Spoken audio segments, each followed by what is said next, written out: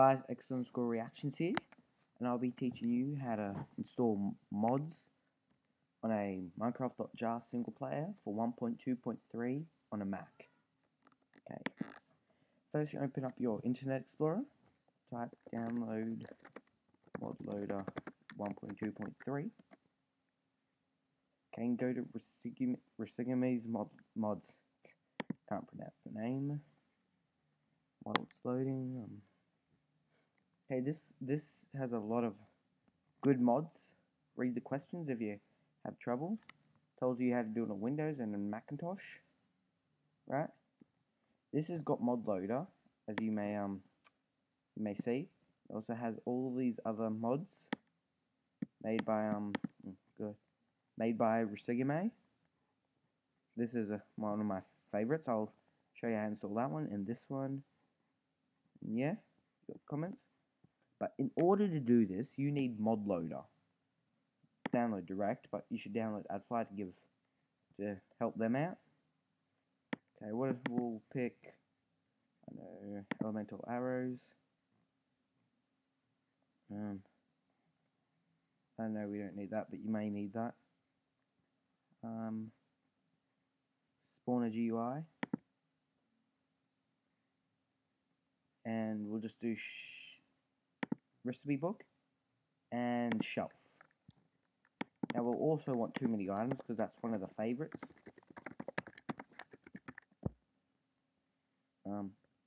Let it load.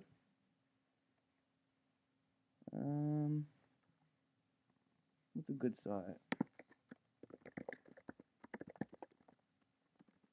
Good. There. Just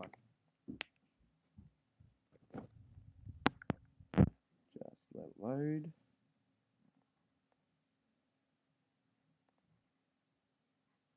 Blah blah blah. Download for Minecraft 1.2.2, 1.2.3.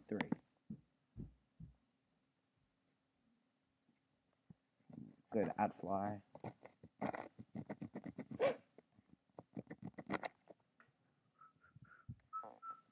Please wait 2 seconds. Remind me later. Skip ad. Okay, that's downloaded. Okay. So, in order to find your .jar, go to whatever it is, library. If you're in a Mac OS X Lion, you got to go to Go, and you got to hold Option. Actually, I don't know why it's not appearing, but I think it works for you. And you go to, and then you click Library. When you get Library, type in application, get application support up. And if you've used Minecraft before, there should be a folder called Minecraft, and you go into that. Go into bin, and you go to your Minecraft.jar. I have all these other ones here, here, and here, but they shouldn't be there. This one should be here. Now, open it with some sort of unarchiving file application, like archive utility, and then see the meta-inf. You always have to delete that, otherwise it just won't work. Okay, now we got that hard part over. Okay, we'll install toomany items because that's all. In toomany items, does not need Modloader. All other mods do, but not Modloader. Modloader is the toomany items is a good one. Spawner GUI.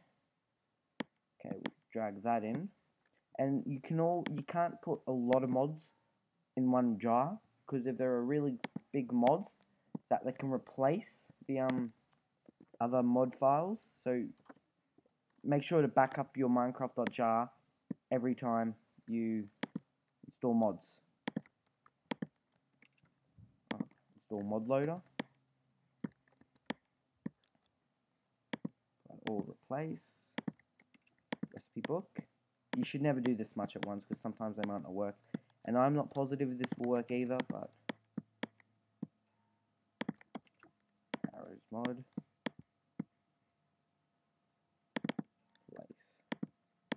Okay, now that's done.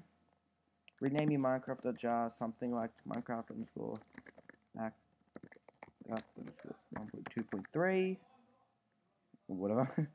You got to name that .jar. You can recompress it or leave it like that. It will still work no matter what. Now open your Minecraft. Like I said, I'm not positive if this will work but that's how you do it, so... Ooh, might work. Single player, create new world. Do survival, because I'll tell you one of the tricks in Modloader. I mean, one of the tricks in Too Many Islands does.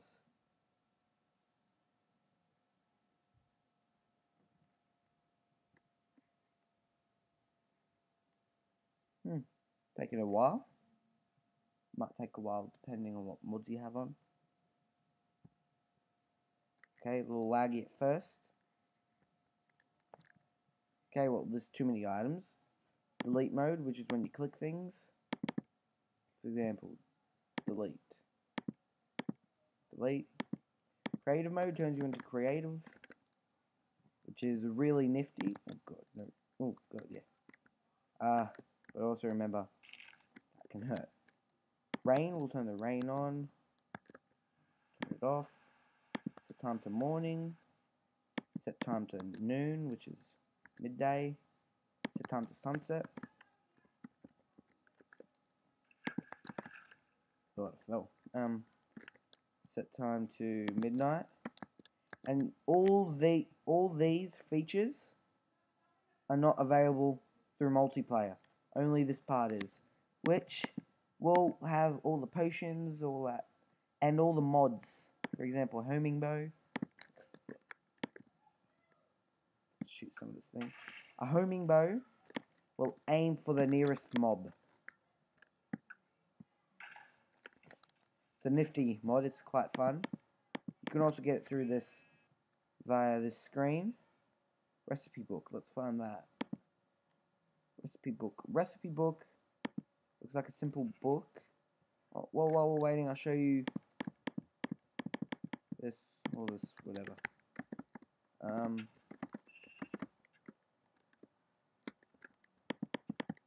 You right click on it, you put whatever in. Ta-da! You can do it for anything. Just, you might, if you don't know how to craft it, you just look on the site and it will tell you. Where's recipe book? Ah, there it is. Recipe book, you right click it. It'll show you all the recipes. You click wherever to change the page. It will, oh god, what have I done? Not really that nifty at this mod. Diamonds, it will show you, click on the item and it'll show you whatever download, what you can do with it. You press the right arrow, left arrow, whatever. Ta-da! And yeah. What else did I get? Spawner GUI, that's a good one. Spawner GUI is you get a mob spawner, wherever it is. Mob spawner, there we go. Place it, and you right click it.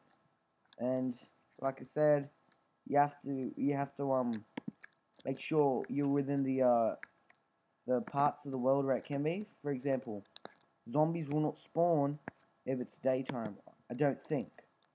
Slimes won't spawn unless they're in their region. What else won't spawn there? I don't think blazers will spawn. Ender dragons won't spawn, etc., etc.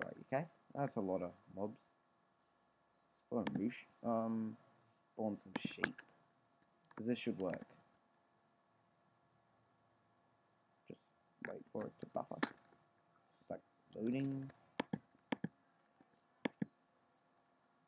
Sheep. Sheep. Ta-da. Let's kill it. Blah, blah, blah. Okay. I don't know what other mods I got. Okay, that's it. Well, that's pretty much all you can do with the mods I downloaded, but there is a lot of mods out there that can be really fun, but you also have to be careful when downloading it. Okay? So I hope you enjoyed this video. And so you know, certain mods will not be available through multiplayer. Mods such as Zan Minimap, X-Ray, and all that stuff, that will work on multiplayer unless the server has an anti-X-ray or whatever. And yeah, well, I hope you enjoyed this video. I hope it helped you a lot. Subscribe and see you next time. Bye bye.